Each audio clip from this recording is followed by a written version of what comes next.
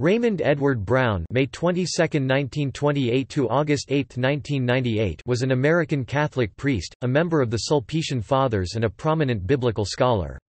He was regarded as a specialist concerning the hypothetical Johannine community, which he speculated contributed to the authorship of the Gospel of John, and he also wrote influential studies on the birth and death of Jesus. Brown was professor emeritus at Union Theological Seminary (UTS) in New York, where he taught for 29 years.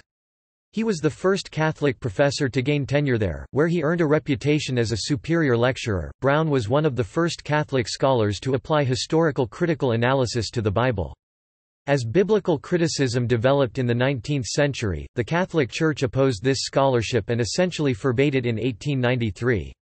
In 1943, however, the Church issued the papal encyclical Divino Afflante Spiritu, which authorized Catholic scholars to investigate the Bible historically. Brown called this encyclical the Magna Carta of Biblical Progress. The Second Vatican Council (Vatican II) further supported the method of higher criticism, which, Brown felt, vindicated his approach. Brown remains controversial among traditionalist Catholics because of their claim that he denied the inerrancy of the whole of Scripture and cast doubt on the historical accuracy of numerous articles of the Catholic faith. Some traditionalists criticized his questioning of whether the virginal conception of Jesus could be proven historically. He was regarded as occupying the center ground in the field of biblical studies, opposing the literalism found among many fundamentalist Christians while not carrying his conclusions as far as many other scholars.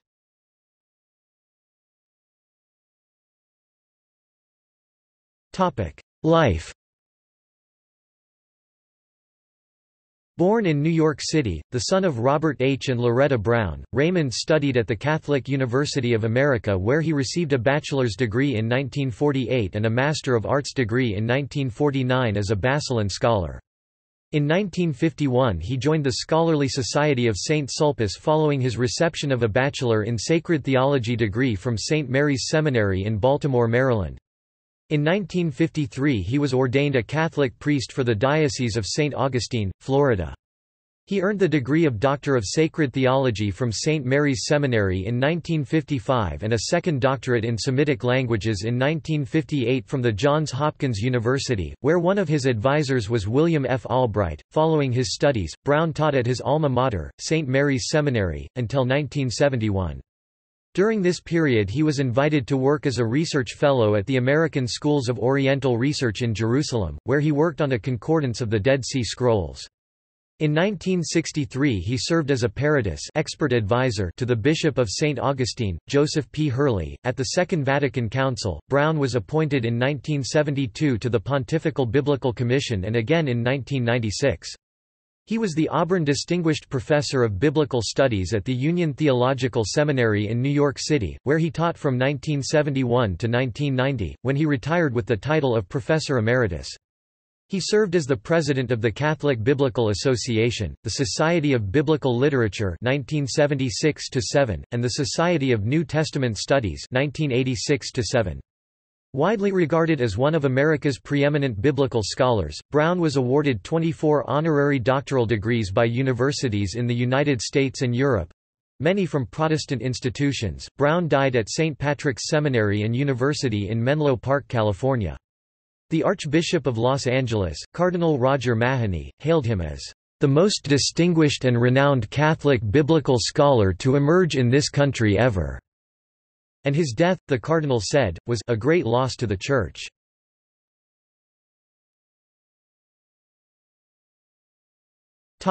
Scholarly views. Brown was one of the first Catholic scholars in the United States to use the historical critical method to study the Bible. In 1943, reversing the approach that had existed since Providentissimus Deus 50 years earlier, Pius XII's encyclical Divino Afflante Spiritu expressed approval of historical critical methods. For Brown, this was a Magna Carta for biblical progress.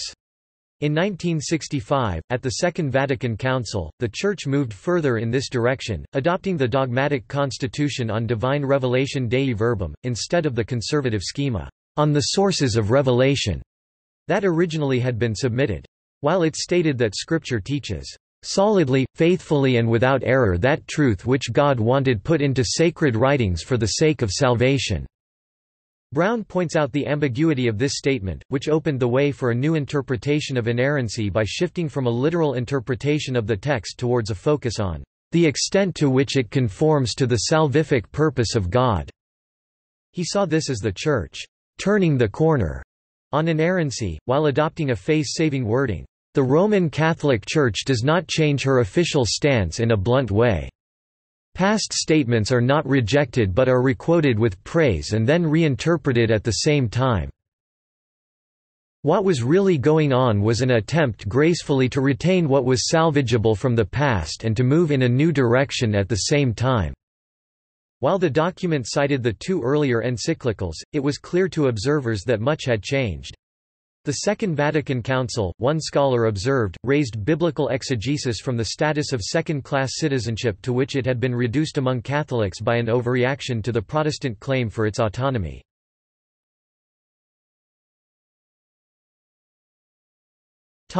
New Testament Christology. In a detailed 1965 article in the journal Theological Studies examining whether Jesus was ever called God in the New Testament, Brown concluded that, "Even the fourth Gospel never portrays Jesus as saying specifically that he is God," and, "There is no reason to think that Jesus was called God in the earliest layers of New Testament tradition." He argued that, "Gradually, in the development of Christian thought, God was understood to be a broader term. It was seen that God had revealed so much of himself in Jesus that God had to be able to include both Father and Son." 30 years later, Brown revisited the issue in an introductory text for the general public, writing that in three reasonably clear instances in the NT, Hebrews chapter 1 verses 8 to 9, John chapter 1 verse 1, 20-28, and in 5 instances that have probability, Jesus is called God. A usage Brown regarded as a natural development of early references to Jesus as Lord.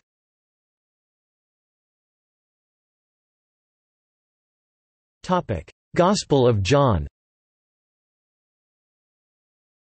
The Gospel of John is in 2 sections, which Brown labeled the Book of Signs and the Book of Glory. The Book of Signs recounts Jesus' public miracles, which are called signs. The Book of Glory comprises Jesus' private teaching to his disciples, his crucifixion, and his resurrection.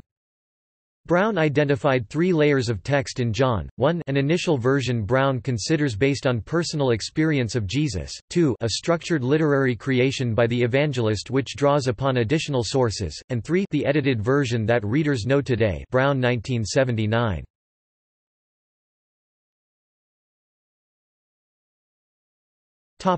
Reactions.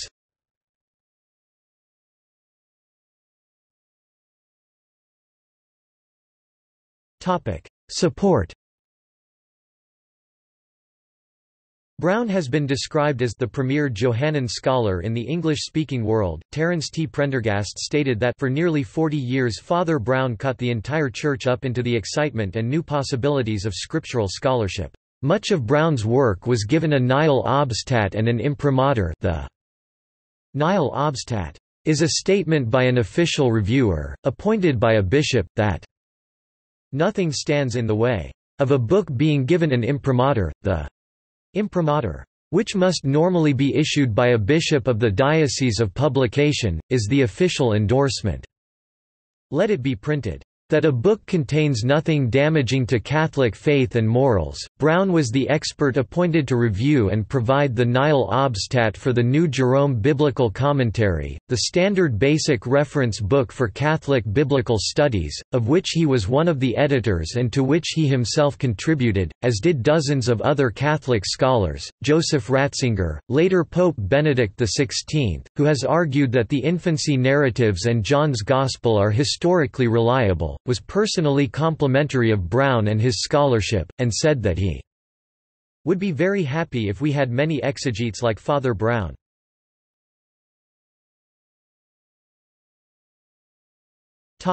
Criticism. Brown's work was controversial among traditionalists who objected to the elements of his work that they regarded as casting doubt on the historical accuracy of numerous articles of the Catholic faith.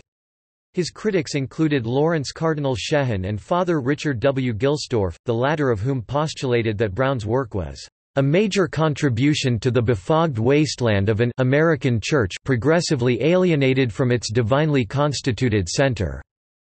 Other writers, critical of historical Christian claims about Jesus, have criticized Brown for excessive caution, for what they saw as his unwillingness to acknowledge the radical implications of the critical methods he was using. Literary critic Frank Kermode, in his review of The Birth of the Messiah, accused Brown of being too eager to secure the imprimatur of the Catholic Church. The Hebraic Jesus scholar Geza Vermes, speaking of the Nativity narratives, has described Brown's coverage as the primary example of the position of having your cake and eating it. In the NY Times obituary, Gustav Niebuhr wrote, Father Brown was regarded as a centrist, with a reputation as a man of the church and a rigorous, exacting scholar whose work had to be reckoned with.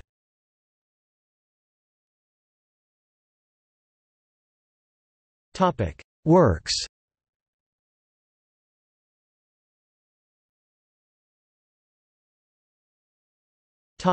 Thesis. Brown, Raymond E. 1955. The Census Plenure of Sacred Scripture, Ph.D. Baltimore, Maryland, St. Mary's University. This was his dissertation in partial fulfillment of his doctorate in sacred theology. Brown did much to define the term census plenure and had an enormous influence on the 20th-century debate concerning the term.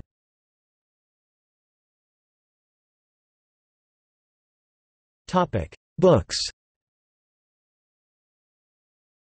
His total of 25 books on biblical subjects include 1965. New Testament Essays. Milwaukee, Bruce Pub. Co. OCLC 6530571. 1966. The Gospel According to John, Chapters 1–12, translated, with introduction, notes, and commentary. Anchor Bible, 29. Garden City, New York, Doubleday. ISBN 9780385015172. OCLC 350246. 1970. The Gospel According to John, Chapters 13–21, translated, with introduction, notes, and commentary. Anchor Bible, 29a. Garden City, New York, Doubleday. ISBN 9780385037617. OCLC 350246. 1977. The Birth of the Messiah, a commentary on the infancy narratives in Matthew and Luke. Garden City, New York, Doubleday. ISBN 9780385059077. OCLC 2967987. 1979. The Community of the Beloved Disciple. New York, Paulist Press. ISBN 9780809121748. OCLC 4944691. 1981. The Critical Meaning of the Bible. New York, Paulist Press. ISBN 9780809124060. OCLC 8020578. 1982. The Epistles of John, translated, with introduction, notes, and commentary. Anchor Bible, 30. Garden City, New York, Doubleday.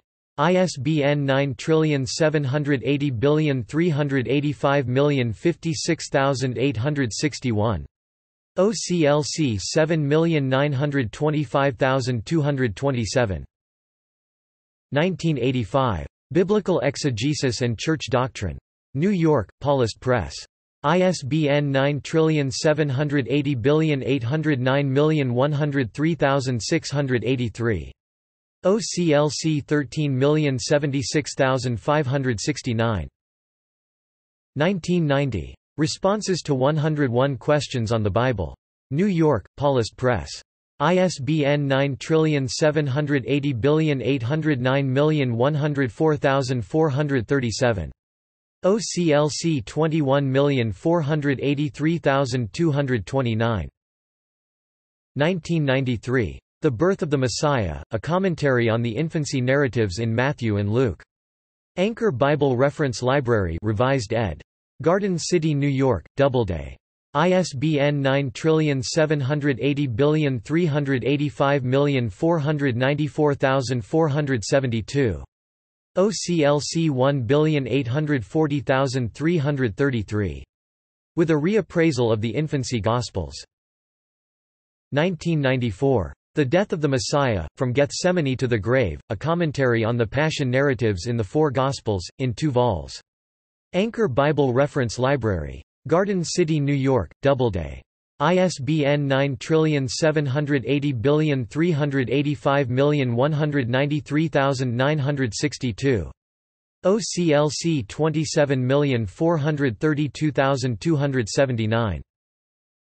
1997. An Introduction to the New Testament. Anchor Bible Reference Library. Garden City, New York, Doubleday. ISBN 9780385247672. OCLC 35990175.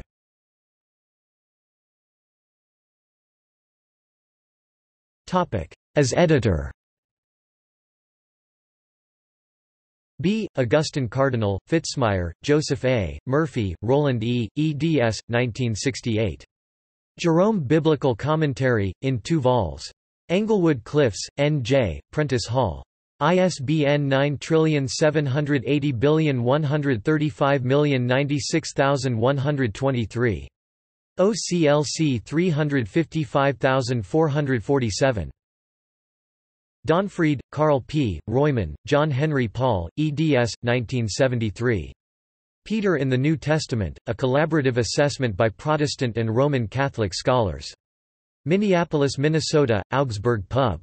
House.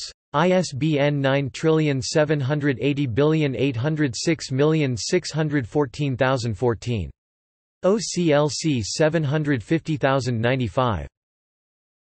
Achtemeier, Paul J., eds. 1978. Mary and the New Testament. Philadelphia, Pennsylvania, Fortress Press. ISBN 9780800613457. OCLC 404724. B. Augustine Cardinal, Fitzmyer, Joseph A., Murphy, Roland E., eds. 1990. New Jerome Biblical Commentary, revision of Jerome Biblical Commentary ed. Englewood Cliffs, N.J., Prentice Hall. ISBN 9780136149347. OCLC 19388491.